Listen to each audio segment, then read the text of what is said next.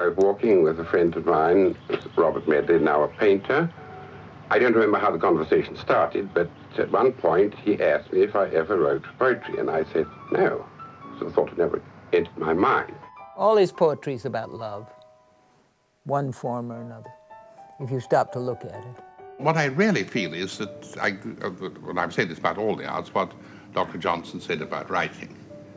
He said the aim of writing, the sole aim of writing, is to enable readers a little better to enjoy life or a little better to endure it. Well, he certainly was monogamous. He was very faithful.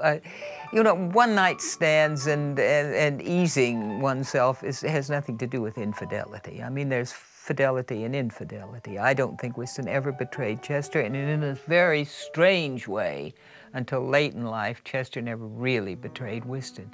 He had other lovers, but the really secret, great love was for Wystan. I've always thought of myself as a comic poet.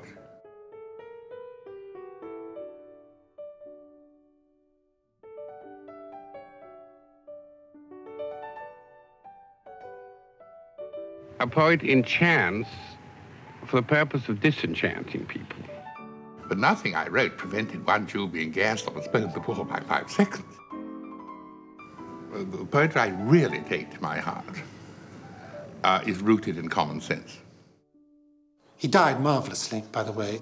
The other thing the arts can do, of course, they are chief method of communicating with the dead. He had his last words ready, which were, "This has never happened to me before."